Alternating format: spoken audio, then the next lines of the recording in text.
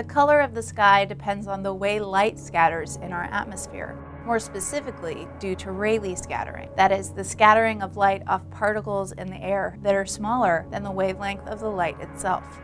The color of light that gets scattered is the color that we see. This varies based on the angle of the sun bouncing off these air particles. So the angle of the sun is what determines the color we see, based on the different wavelengths of light. During the day, when the sun is high in the sky, at a large angle to the viewer, the wavelength is smallest and our eyes see mostly blue.